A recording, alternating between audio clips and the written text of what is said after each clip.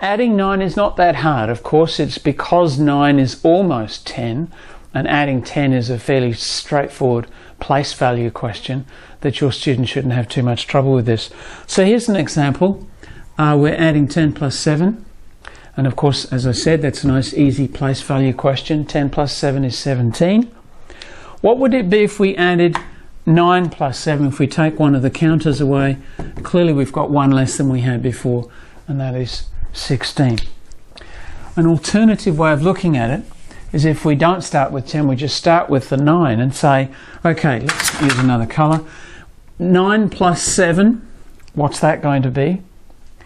If we were to move one of these counters from here, you can see, you can almost say the 9 wants to be 10. It needs just one more and it'll be 10. So if we move one to there, we draw a little arrow there. Now we have 10 on this side.